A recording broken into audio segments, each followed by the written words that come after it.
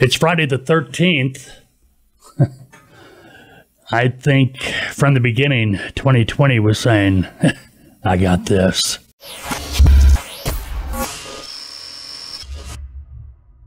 Hey, top of the morning to you. It's morning when we record this video.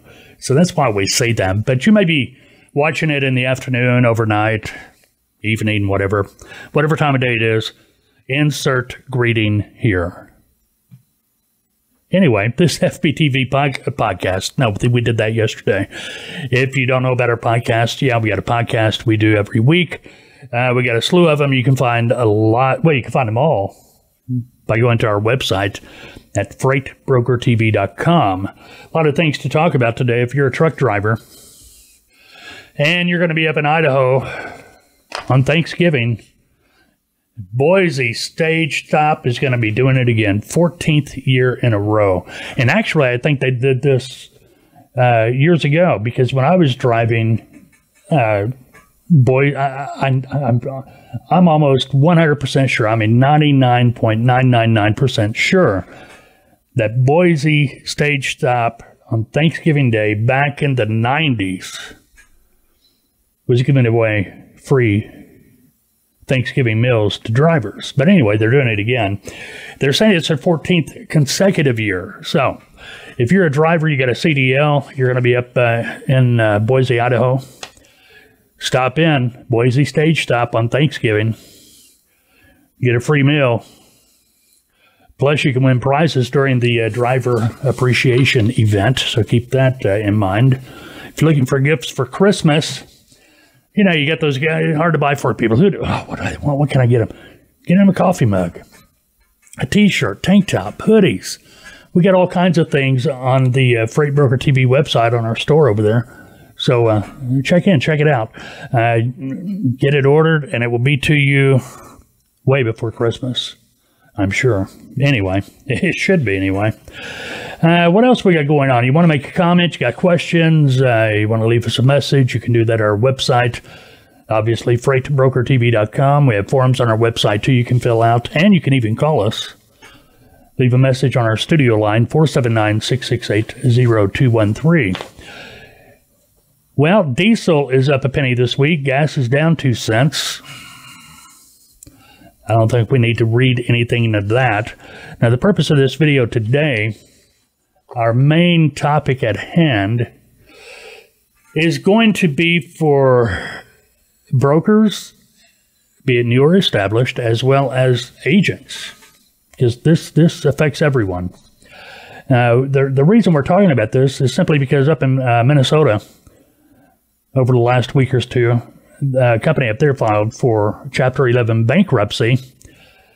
And due to their bankruptcy, it left a lot of trucking companies, and I'm sure brokers, unable to get paid. Now, trucking company,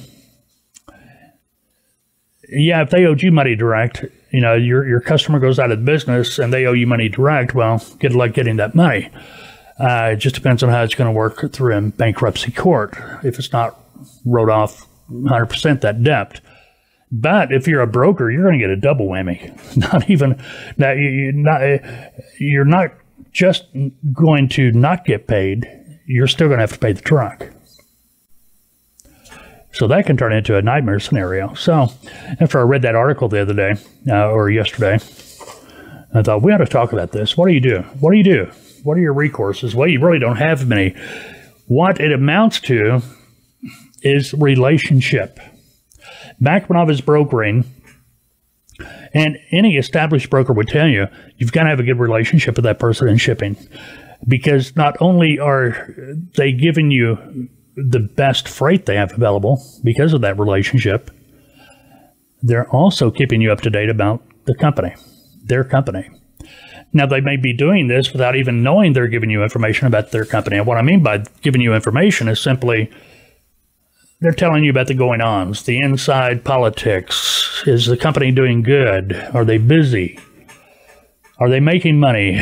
Or do they have problems? Is there a lot of people being laid off? things of that nature. See what I mean? By having those relationships, you're going to hear this, and you can kind of make a decision from there. Now, if you're an agent, you can relay that information onto your broker. Now, you may be thinking, hey, man, if they're getting ready to go out, I need to move all the loads I can so I can make as much money as I can off that customer before they go out. Yes and no. Well, no, shouldn't be no yes in there at all. You are going to be not necessarily committing fraud, but it's going to be kind of not good for your business or your broker's business to keep moving loads for a company that might be getting ready to close their doors.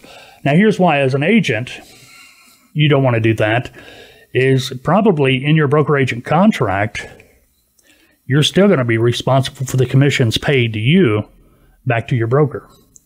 And I know there are some brokers out there that have in their contract that the agent is 100% responsible for 100% of the payment. Meaning, if the customer said they're paying you $1,000 to move that load from point A to point B, if the customer don't pay, well, the broker's going to come back on you, the agent, for that $1,000. Don't ever sign a contract putting yourself in that situation. Okay. Yes. Should you be responsible for your part of the commission? Absolutely. Absolutely. I mean, that's only fair. I mean, your company don't get paid. You shouldn't get paid. Bottom line. But what you should be doing here, once you get that information from the customer, pass it on to your broker. Let them know. Let them know your stock with that brokerage will go up tenfold because they know they can count on you to keep them up to date. They know you have their best interest at heart. And you're going to find they're going to have your best interest at heart as well. Now, like I was saying, when I started this conversation a moment ago, I had a customer that, a shipper, they were keeping me up to date. And I was able to tell my company. And we were able to get all the money that was owed us before they finally went belly up. So keep that in mind. Now, what if you're the broker? Maybe you've got agents. How can you tell if the company you're moving freight for, or one of your agents or brokers might be moving freight for? How do you know if things are going to get a little bit flaky? How can you tell? Well, generally, once you get a customer, their payment's going to be pretty regular. If you're getting checks on the 10th, they're going to be coming on the 10th. If you start finding that now you're starting to get checks on the 14th or the 17th or the 20th, in other words, the time from what you used to receive payment for loads is now being stretched, that's kind of a warning sign. You need to keep your eye open on that. Maybe lower the credit limit that you have for that customer. But anyway, you got to protect yourself. All right, I want to remind you, we have the FBTV Insider. FBTV Insider, it brings all the content, public content that we place all over the internet. This is the YouTube videos. It includes our podcast, our past radio broadcast we've done. Everything in one location, even some training information from Tautoa. Right now, RV transport seems to be the big thing.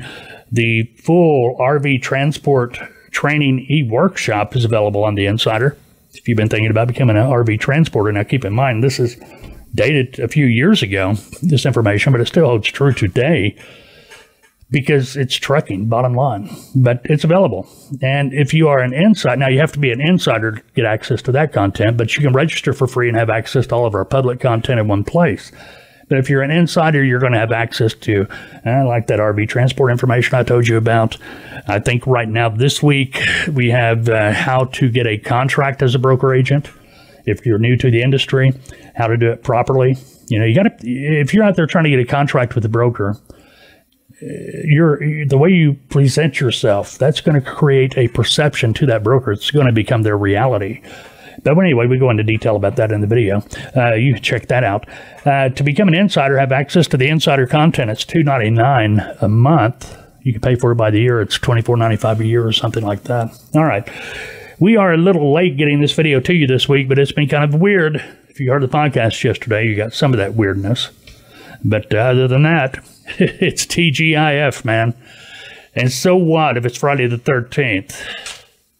It's been Friday the 13th since January 1st, 2020. Go have a good TGIF. Go have a good weekend. We'll talk to you next week.